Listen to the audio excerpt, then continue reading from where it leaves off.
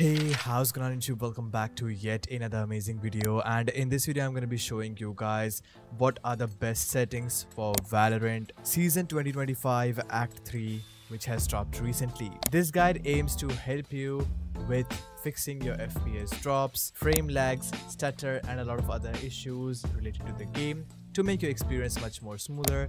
And we are going to be going through all of the Windows settings as well as the game settings to improve your performance, so make sure to stick around till the end of this video. And with all that said, let's get started with the intro. Alright, let us start with the first step, that is essential Windows settings. And for that, simply search for settings on your PC, and once you're over here, head over to personalization and then go down to colors. Right over here, you'll find something called transparency effects. You're gonna have to turn this thing off, and this will disable these transparency effects on your PC. It won't help you to get a lot of performance boost, but it helps you to smoothen your Windows experience. Right after that, head down to accounts and then your info.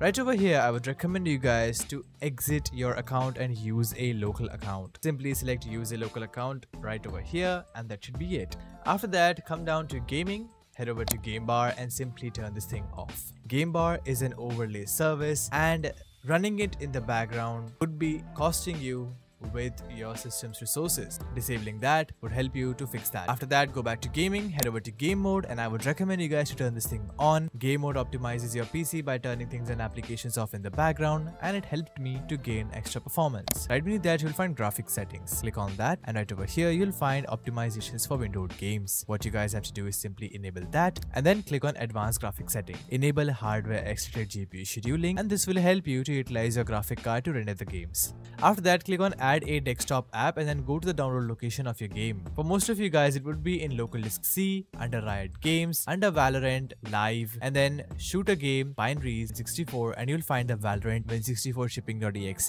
Click on the add button. If that is already added, scroll down to find that and then select it. For the GPU preference, utilize your graphic card over here and then enable this option, and that should be it. Simply close your settings. Next step is compatibility settings, and for that, simply go to the download location of your game. Local disk C, Riot Games, Valorant, Live, Shooter Game, Binaries, Win64. Scroll a bit down until you find the Win64 shipping.exe. Right click on that. Properties, compatibility. Right over here you'll find disable full screen optimizations. Simply check that and then click on change HDPI settings. Enable this option and select applications over here. Click on OK, apply and OK. This will help you to get rid of unwanted system latency. Next step is disabling background applications. After that, simply search for local group policy editor. You'll find something called edit group policy. This step will only be available for Windows Pro users. Once you're over here, double click on computer configuration, then administrative templates, Windows components, then app privacy, and right over here you'll find something called let Windows apps run in the background. This is a super simple yet very important policy right over here. You have to double click to open it up and make sure that this is set to enable.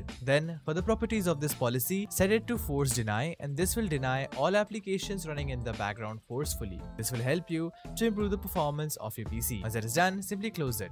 Once again, a lot of you guys are suffering from higher ping, packet loss and input latency, and this is a very big issue, especially if you're sitting far away from the servers or you're using an unstable or unreliable internet connection. Well, to fix all of that, what you guys can do is head over to lagofast.com. This is a very simple yet efficient tool to eliminate lag. You can simply download it for your Windows. Once you've downloaded it, simply open it up and you guys can find over 100 games to choose from. The best part about this application is for all of my subscribers, once you download this application, head over to the redeem code page, and over here you have to simply type in BareFox and then click on redeem. Once the verification is done, you guys will obtain a 1-day free trial period to check out Lagofast for yourself. Click on the confirm button and then click on close. Simply look for Valorant from this search option. Select the game and then click on the nearest server to you. I currently reside in India, so India is my server over here, and let it load the node for you guys. Select the server which is giving you the lowest ping. For me, it would be this server, and once that is done, click on the one-click boost option. This will help you to connect your game straight to the servers without any kind of hindrance, which will be eliminating all kind of ping issues, packet loss, and a lot of other network related stuff. And not just ping, it also helps you to boost your FPS as well. Head over to the FPS boost section, and right over here you guys will see CPU, GPU and the GPU drivers. I have personally used LagoFast to improve my game performance and it was phenomenal. I would recommend you guys to go check it out for yourself. Links are in the description below, and don't forget to use code BareFox for a 24-hour free trial. Next step is creating a restore point, and for that simply search for create a restore point and open it up. Right over here select your local disk C and then click on the create button. Name it something that you can remember and press enter. I highly recommend you guys not to skip this step if you want to restore all of your settings back to normal without any kind of data loss. Once this is done, simply click on close and close system properties. Next step is the Valorant V25A3 FPS pack. I'll be leaving a link to this down in the description below. You can alternatively join my Discord server to download this, and over here you'll find in 6 simple folders. The first one is CPU priority, in which I have left AMD and Intel CPU priority. Once again, if you have an Intel CPU, you can double click and apply the Intel CPU priority, and if you have an AMD CPU, you can double click and apply the AMD CPU priority. This will help you to set up the correct D-word value for your processor, improving its performance. After that, second folder over here is RAM optimization, in which I have left a ton of preset according to your system's RAM. I have 32 GB RAM, so I need to apply this registry. It could be different for you, so you can apply it according to your PC. Once again, if that doesn't work out well or you want to reset it back to default, use the reset to default registry right over here. Next one is Valorant priority, and it is the most important part. Simply leave your PC specs down in the comments below, and I'll be telling you guys which priority you need to choose right over here. Next one is disable unwanted services, in which I have left a ton of services to disable on your PC. Most of them are completely unnecessary and consumes your system's resources. Disabling them will help you to improve the performance of your PC. Once again, if you use any Bluetooth or printer services, leave these 2 services as it is and disable every single one of them right over here. It will help you to boost your system's performance drastically. And once again, if you want to revert any of them back again, head over to this folder and turn them back on. Next is input delay improvements, and this will help you to get rid of all kind of input latency. First one is keyboard latency, for which I would require you guys to comment your keyboard model down in the comments below, and I'll be telling you guys which buffer you need to choose over here. This will help you to set up the correct priority for your keyboard, eliminating all kind of input latency. Next is mouse latency registry over here, where I have left a fixed mouse curve, and if you edit it in Notepad, you guys can see that it helps you to set up the X and Y curve for your mouse, which is really accurate and used by pros. Once again, to run it, simply double click to apply that. Last and not the least is the programs folder, wherein I have left these 3 simple programs.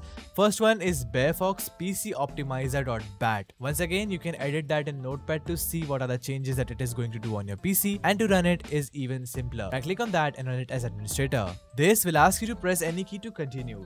Simply press any key on your keyboard, and this will back up your registry files and make a system restore point. Press any key on your keyboard, then press enter once again, then enter, and this will help you to improve your network throttling. Then press enter again, optimizing system response, enter again, set up your GPU priority, enter again, and optimizing your Windows updates, enter once again, disabling hibernate features. Next is optimize Windows visual settings. Next will disable all kind of game DVRs, another enter, and it will help you to enable ultimate power plan, which you have to select right after this one. Press any key again, and then this will disable Xbox services in the background. That should be it. Press enter again, and that should be closed. Once again, after that is done, immediately look for control panel, and then over here search for power options. Once you're in here, simply select ultimate performance plan, which should be added in your preferred plans or additional plans over here, and that should be it. It will disable all kind of power saving features on your PC, helping you to improve the performance.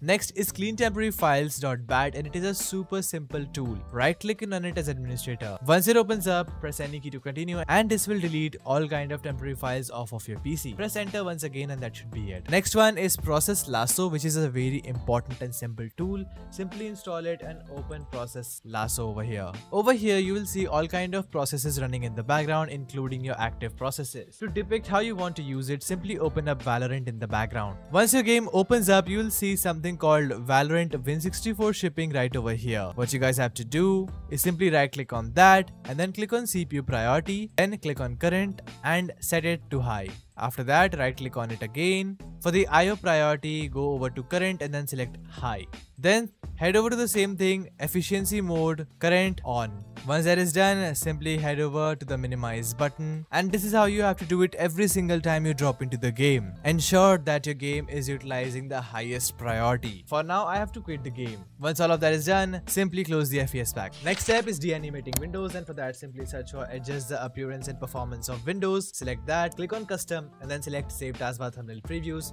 show thumbnails instead of icons, show window contents while dragging, and smooth edges of screen fonts.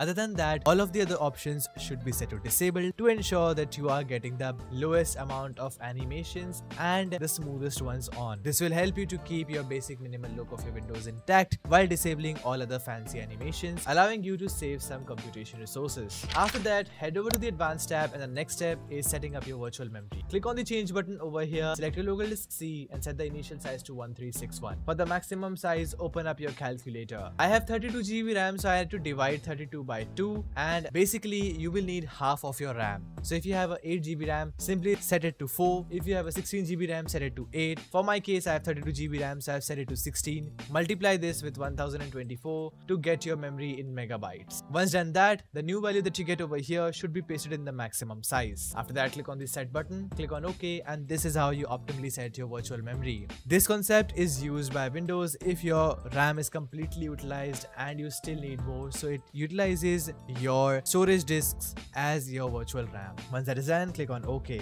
Next step is config settings for Valorant, and for that, press Windows and R key together and type in app data. Once you're over here, simply search for local, then go down and find Valorant. Double click to open it up and then head over to saved config, and then you have to open up the recently changed folder over here. Simply click on date modified, and this will give you the date of the folders which were recently modified. Double click to open it up, then head over to Windows and you'll find game user settings.ini. Right click, edit it in Notepad, and once you're over here, what you guys have to do is set BU's VSync to false. Set your audio quality level to 0, then come down and then for the scalability groups, set everything to 0. You do not want any of them on. Press Ctrl and S once done with that and simply close it. After that, close your Windows settings as well. Now drop into the game for the best in-game settings. After that, head over to your video settings and right over here, come over to the graphics quality, and then for the multi-threaded rendering, you wanna have to set it to on. For material, texture, detail and UI quality, set it to low. Vignette and VSync should be turned off. Anti-aliasing should be set to none. Anisotropic filtering 1x, and all of these settings to off. However, you guys can change your anti-aliasing if your PC allows you to, as well as your anisotropic filtering, since it helps you to improve the visibility and clarity in the textures. Once that is done, simply click on close settings and you're good to go. So guys, that was it for this video. I hope I could have helped you out. If I could have, make sure to leave a like and smash your subscribe button because it really helps me grow the channel.